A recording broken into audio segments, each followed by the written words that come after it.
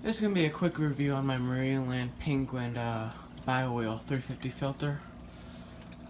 It has two BioOils that hold all the beneficial bacteria. Had it for 6 months, still haven't stopped spinning. Love them. Has two carbon cartridges in the back.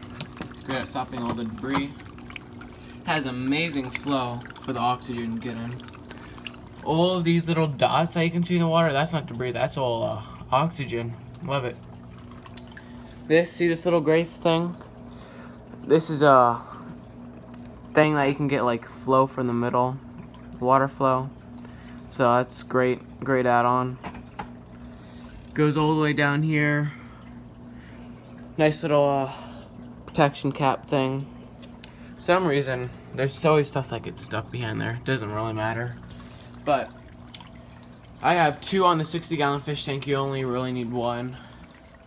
So more filtration you have, better your tank health is going to be. So definitely recommend that. These take these right size C cartridge filters. A cartridge. I got these off of PetSmart for around $7 per 6-pack, so it's pretty good. And each one of these filters I got for $26 off of the PetSmart online pickup.